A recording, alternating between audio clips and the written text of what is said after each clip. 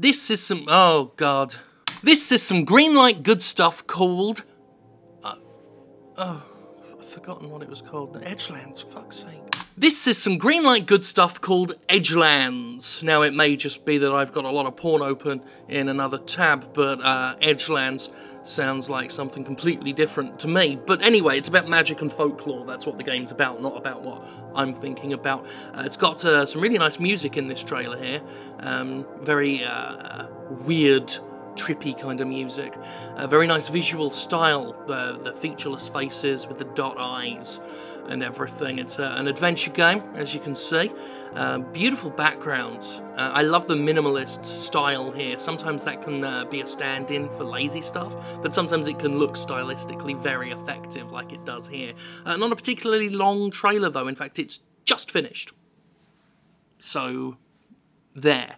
I don't know why I said so there. There's no greater point I'm making. Set in the present day, which would explain some of the more modern-looking buildings we saw in the trailer. It's based on folklore, both real and imagined, so I guess that just means they made some up. You begin the game in a house in the forgotten rural backwoods beyond the city, and soon find yourself off on the trail of your wayward cat. Oh, exploring an uncanny rustic twilight landscape. Familiar rural landmarks overlap with otherworldly occurrences, creating a dreamlike blurring of the ordinary and the supernatural. Promises an evocative electronic soundscape that responds and adapts to your actions as you interact with the environment and its inhabitants. Well, that sounds cool, doesn't it? You make different choices that affect the journey and change the way the narrative unfolds. If you were ever a fan of Sunless Sea or Fallen London, then you may be interested to know that Fail Better Games, the developer of those particular titles, is responsible for the funding of the Edgelands. This game got money through Fund Better, which is a program that Fail Better set up, so that's nice to know.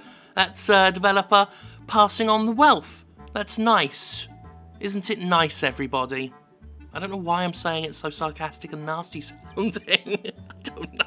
Anyway, Fail Better Games, if you want to give me some money, then you're more than welcome. Key features: journey through eerie locations at the edge of civilization, from foggy marshes to forgotten pubs. There's a couple of those in Erith, so that's not too exotic for myself. Solve puzzles through text-based dialogue choices and interactions, many with multiple solutions. Converse with a variety of obscure denizens of the Edgelands. How obscure? Are we talking like Ed Tudor Pole, the less famous host of the Crystal Maze, who, despite not being Richard O'Brien, did just as good, I always thought. Anyway, that's neither here nor there. Uncover a narrative that weaves folklore and the modern world together in a compelling, magical, realist tale. Enjoy an immersive, dynamic soundtrack which is shaped by your actions and enhances the mood of uncanny beauty and mystery. The developer Marshlight Software says that the best way to describe the game is basically as a point-and-click adventure, but there's less clicking involved because you're directly controlling the character, so it's not click and watch them walk. They deliberately did that to give you more of a sense of being in the world, and to have a lot of contextual interactions, like walking just past certain animals or things in the environment, logs, bits of grass, whatever, and you can feel like they're a lot more tangible as you interact with them when you walk past them. All things told, it doesn't look like it's going to be a massive game, but it doesn't look like it needs to be either.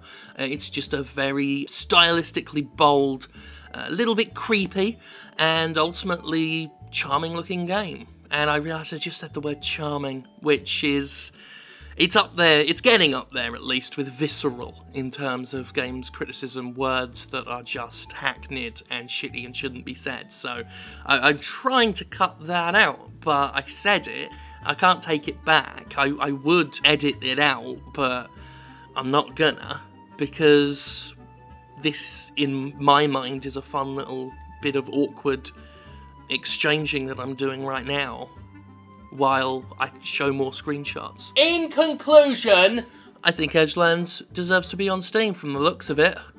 Hopefully. Probably get there, it's in the top 100 already, so they just need a little extra push, I guess. As always, I like to drop in on previous games we've featured in the series, and I'm pleased to note that Pixodus and Fox and Forests have both been greenlit since we last looked at them. Hooray! That brings us, I believe, barring this video of course, the good like green stuff. I said it, I said fucking good like green stuff. I'm not even gonna correct myself anymore. Anyway, as I was saying, this makes us 1 for 1.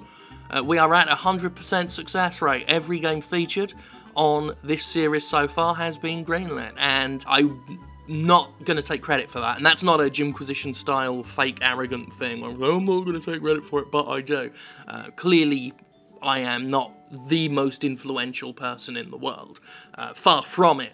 I'm a D-lister at best, but I do feel that we have been helping. I do feel, at least I like to feel, that I am finding very interesting games and giving them just that extra bit of a bump that helps them out. Again, as I've said before, incredibly fulfilling and excellent, and I love looking back on these games that we've been featuring and seeing that they are getting where they need to be, and that hopefully we are helping to balance out a lot of the shit that gets greenlit, a lot of the cynical crap that gets up through less scrupulous means.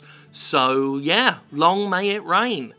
And well done to Pixodus and Fox and Forests, and of course every other game we featured so far, and good luck to the Edgelands, which I don't believe is going to need too much luck, because something tells me they're going to get up there pretty easily.